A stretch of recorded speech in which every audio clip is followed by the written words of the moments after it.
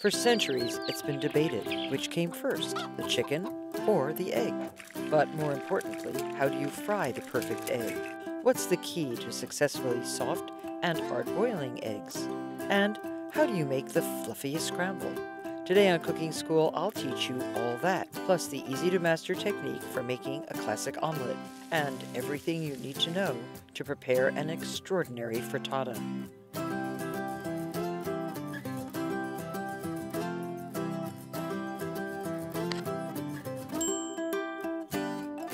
According to the American Egg Board, Americans consume roughly 45 billion eggs per year.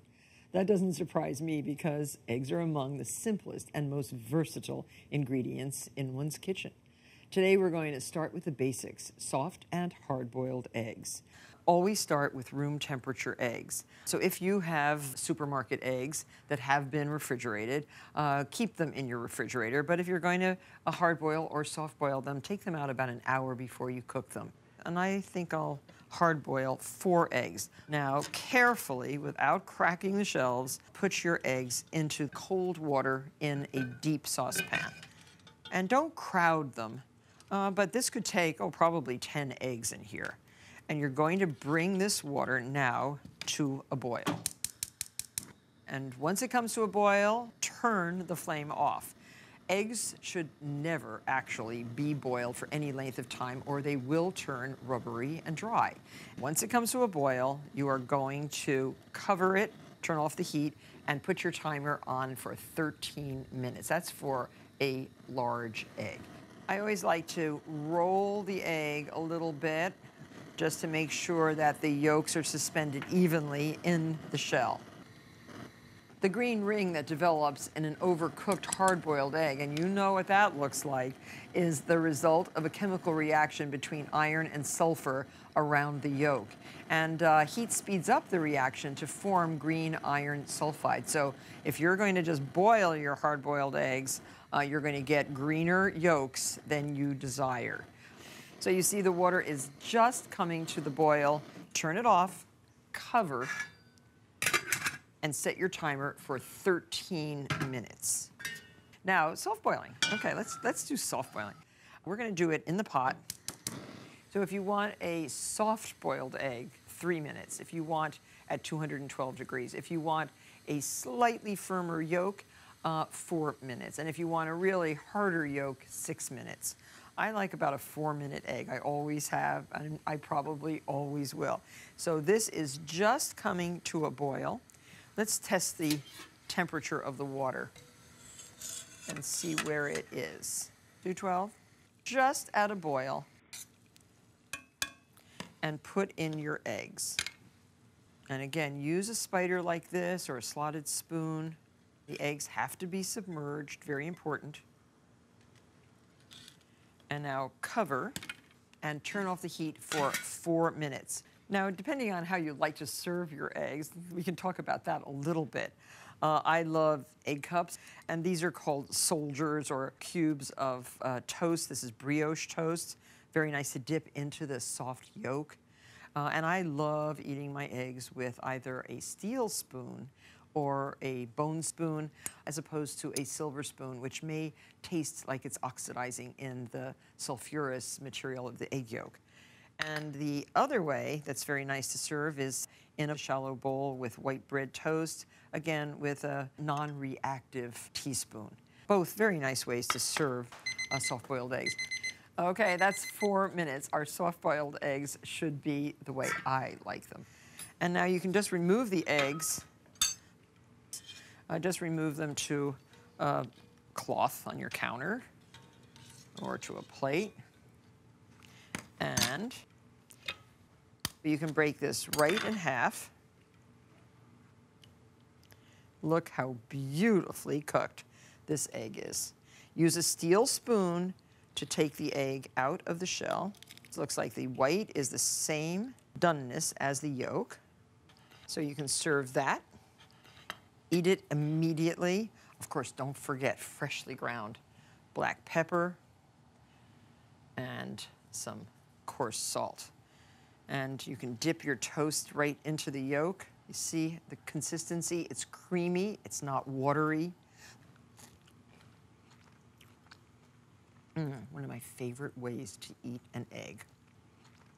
And now, to eat an egg in an egg cup like that, nice presentation. Again, you can cut the top off with a serrated knife like this and sort of just saw it off. That looks very nice. And again, serve with a little black pepper, a little coarse salt. What a great breakfast. And again, using your little toast soldier, you can just dip right into the yolk like that. A perfectly cooked 4-minute egg. 13 minutes, time to turn off the timer and remove the eggs. These are our hard-boiled eggs from the hot water. Immerse them immediately in iced water so that they cool off and the cooking process stops. To remove the shells, start at the broad end of the egg, which is generally where the air pocket in the egg is. Older eggs are easier to shell generally than freshly laid eggs because very fresh eggs have a smaller air sac in them. You know that little white membrane that's in the egg? That shrinks as the egg ages. And so peeling a fresh egg can be difficult, but let's see if one of these will peel. Dry it off. And then start at the broad end, and with the back of a spoon, just crack the shell. Once you find the little air sac, the eggs are easier to peel. See, that's the little sac that we were talking about. And then just gently, with the side of your thumb, start peeling the egg. You're loosening the membrane with the shell from the nice, shiny, cooked egg inside. Now, hard-boiled eggs in the shell will stay for up to 5 days in the refrigerator. If you're going to peel them, use them as soon as possible. So we'll cut into the egg and we'll see how the yolk looks. Most important is that the yolk still be creamy. That is a gorgeous hard-boiled egg. You see there's a tiny bit of creaminess in the center of the yolk. That will make great egg salad. It would make great deviled eggs. And you can just eat it like this with a little bit of pepper and salt. Chop it up and make your favorite egg salad recipe. The perfect hard-boiled egg.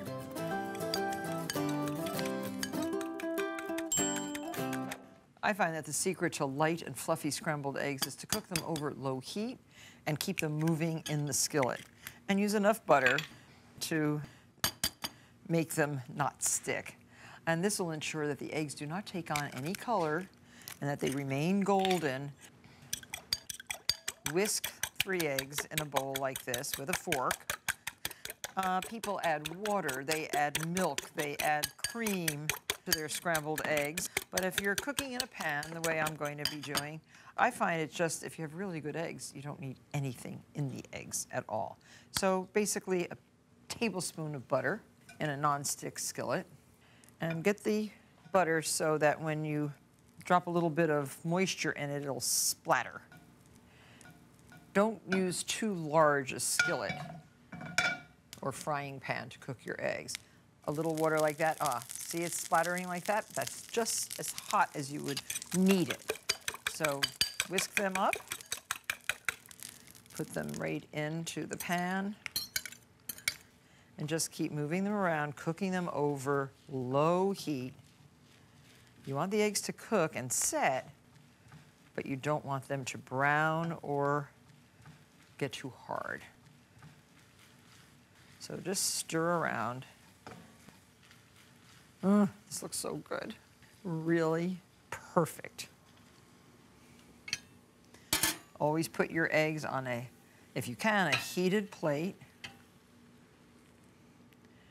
And serve with toast or if you English muffin. And that's it.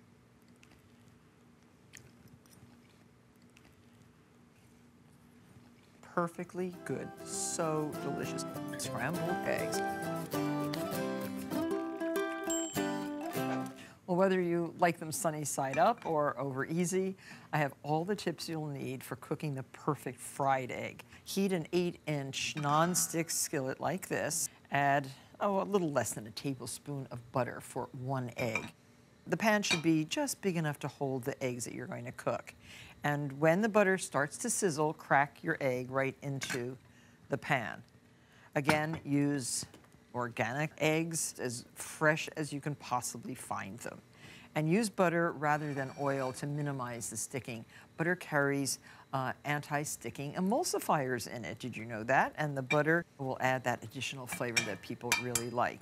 So put the egg right into the pan. Try very hard not to break the yolk. So pretty. If you want to set the yolk, you can cover this just very briefly to set the yolk so you don't disturb the egg by flipping it over. But if you want it over easy, then use a spatula, or if you're proficient, you can just flip it in the pan. This is done. I like it just like this.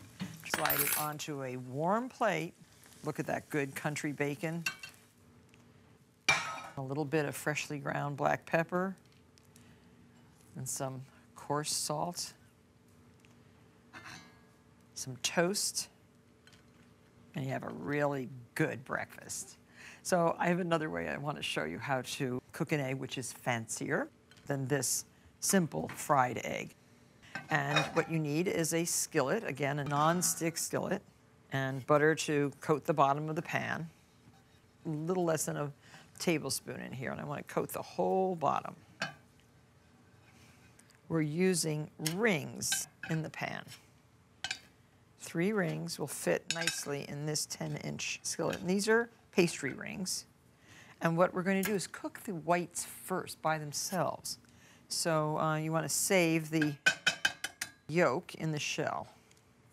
So just drop the egg white in. You want the whites to set. And when they're completely set, then you're going to put the egg yolk on top. And at this point, it's very important to cover the egg whites. Now, it's been 2 minutes. The egg whites are set. Now, just plop the egg yolk on top of the white. Cover it again, and let it cook for about 2 minutes longer. I think they're done, and they do look quite interesting. Just take the ring off and lift the egg out of the pan.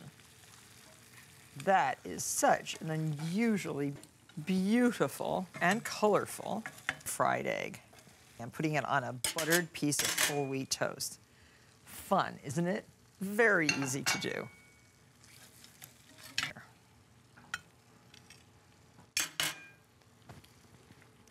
What do you think? You want to try that fried egg? The white is perfectly cooked, the yolk is perfectly cooked. A little bit of salt, a little bit of pepper. This is a fun way to serve an egg. A frittata is a round Italian or Spanish omelet that has its fillings mixed into the eggs before cooking rather than folded inside like a French omelet. And the eggs are cooked slowly over low heat and finished in the oven or under a broiler to set the eggs and lightly brown the top. Let me show you how to make an onion, potato, and goat cheese frittata. Brown the onion first in olive oil. This is 1 white onion, sliced thinly, and render out the moisture from the onion. The potato, I'm using about 1/4 pound of fingerling potatoes. In Spain, they actually cook the potatoes first. They boil them or steam them, peeled, and then cut them into big chunks, and those are browned a little bit in olive oil with the big chunks of onion for a country tortilla. Now, it's very important to pre-cook your vegetables, whatever you're putting into your tortilla or frittata, to remove the excess moisture. So this is going to be mostly cooked in this pan. I'm using a 10-inch non-stick skillet, something that will go into the oven. I think that's cooked enough. And just remove this to a bowl and cook the potatoes, since these are raw potatoes.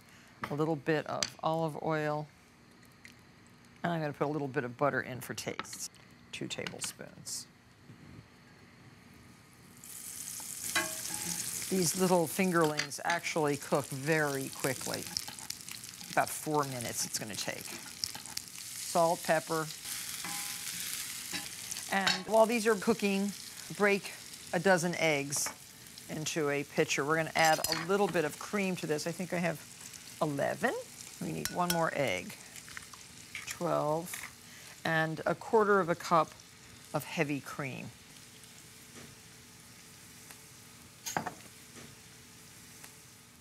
Now whisk, but you don't want a lot of air to get into the eggs. You want to break all the yolks.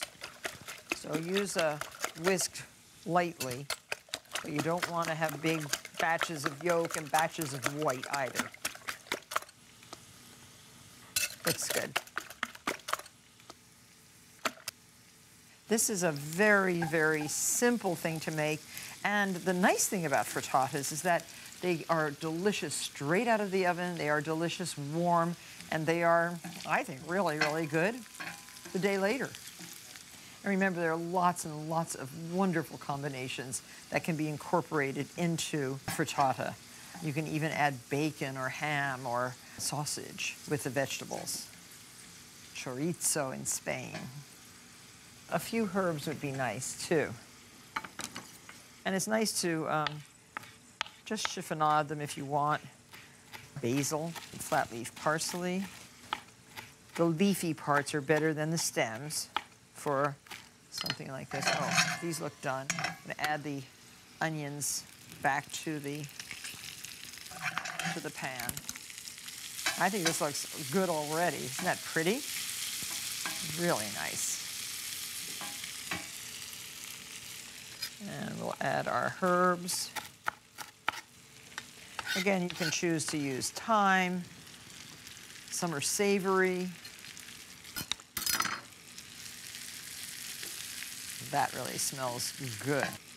Now, add a little salt to your eggs and a little bit more pepper. 1 last whisk.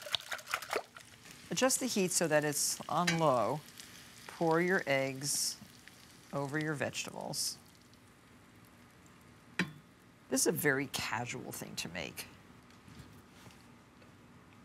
And you can make frittatas for a crowd. Now raise your heat a little bit. Use your rubber scraper to pull the egg from the edge. So what you're trying to do is set the eggs in the pan, but without browning them. And that's going to take, anywhere from 2 to 3 minutes. So you see, if you use the rubber scraper to pull the egg from the side, the egg is moving in the pan, which is just what we want. And now it's time to put the goat cheese, push it down into the egg. This looks like it'll make 6 generous servings, so put 6 pieces of goat cheese, 1 per wedge, if you're going to cut this into a wedge. Looks very nice. And some grated Parmesan cheese. I love grating cheese like this and sprinkling. This adds another nice flavor to your frittata. And get this right into a preheated broiler for about 1.5 minutes. Now, when making a frittata, avoid overcooking. The top should still be very moist and not quite set when the frittata goes under the broiler. Also, allow the broiler to heat sufficiently before putting the pan in the oven, so the intense heat will cause the eggs to puff like a souffle.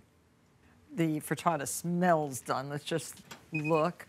Yes, it is perfect. Golden brown, puffy. Doesn't that look fantastic? This is an incredibly versatile dish, and you can serve it cut up for an appetizer. You can serve it as a main course. Plus, it's not necessary to serve it right away. It's equally delicious, warm or at room temperature. Now, this will loosen from the pan. slide it out onto a serving platter like that.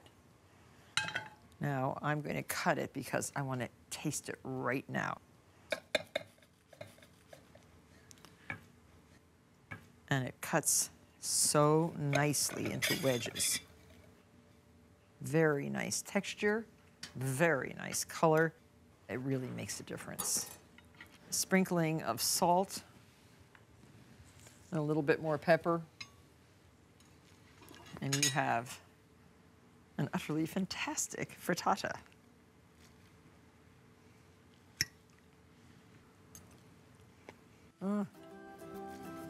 Very tasty.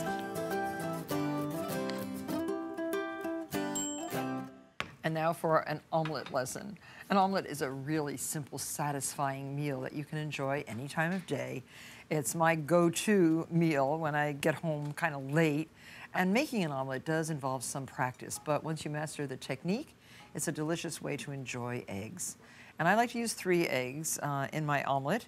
I use a smallish pan. This is a like a 7-inch pan. And I like to vary the fillings depending on what I have.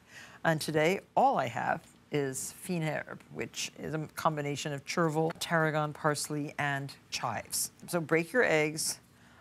For this size pan, 3 eggs will be just perfect. And fresh, organically grown eggs, the best for anything that that involves using eggs in your kitchen. And break the eggs up very well to incorporate lots of air. This is how you get a light, fluffy omelet. And for omelets, try to use clarified butter. Clarified butter is unsalted butter that has been melted and separated from any of the whey or milk solids that are found in butter. So the milk solids settle to the bottom, then you have a very clear golden liquid that looks just like that and will not burn as easily as regular butter because it has none of those milk solids, so it won't even brown, so higher smoking point. So use approximately a tablespoon of butter. Turn this up until it is hot but not smoking. And remember, the eggs should be at room temperature. And I like to use my fork. I lift the pan off the heat and I pull in the edges. You want fluffy, light. Reduce the heat a little bit so the eggs will cook. And then you can also use a rubber spatula like this to pull the eggs. See how I'm pulling them to the center and filling up the void with the uncooked egg. And these cook very, very quickly. Cook just until there are no more runny parts. The omelet will continue to cook when off the heat. And see how it's moving in the pan? That's what you want. You want it constantly moving from the bottom of the pan. And sprinkle your fine herb over the egg. Tarragon, chervil, parsley, and just a little bit of chive. And a nice rolled omelet is one side this way, and slide it to that part of the pan. And then onto a warm plate. Hold the pan this way in your hand. You see what I'm doing? You roll the egg onto the plate. French-style omelets are rolled, and American-style omelets are folded. And just a few little herb on the omelet like that. Add some Canadian bacon, regular bacon, some sausage, some toast, and you have a really delicious omelet feast. And once you master the techniques for cooking eggs, you'll find them to be delightfully easy. Whether you boil, scramble, or fry, remember the keys to success lie in the temperature and the proper timing. Thanks so much for joining me on this edition of Martha's Cooking School. See you next lesson.